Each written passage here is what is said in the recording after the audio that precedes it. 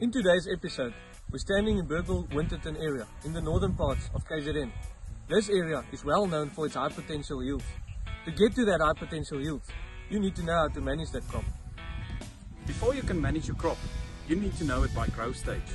Today, we'll be focusing on different phenological stages of wheat. Welcome at Villa Crop Protection.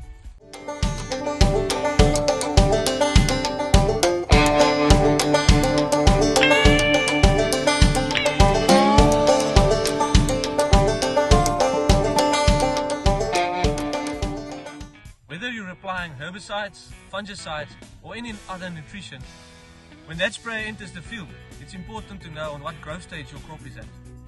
So Villa is using the Zadoks system, that's the international standard method of crop staging. Let's show you how that Zadoks staging works.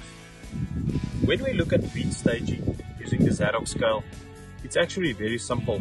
You normally have two numbers with the scale, GS12, GS14, GS22, and so it goes on. But the first number always represents a specific technique. When we look at the following example, that has clearly not reached tillering stage yet. So therefore we know the first number will be 1. The number next to it represents the amount of leaves. Counted as 1, 2, 3.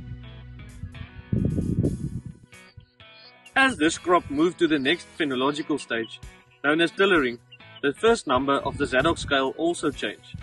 Therefore, as tillering started, you know that the first number of the scale changed to number 2. The second number then changed to the amount of developed tillers. Let's stage the following example. Already in tillering, first tiller, second tiller, and then the rest of the tillers is not fully developed. Therefore, growth stage 22.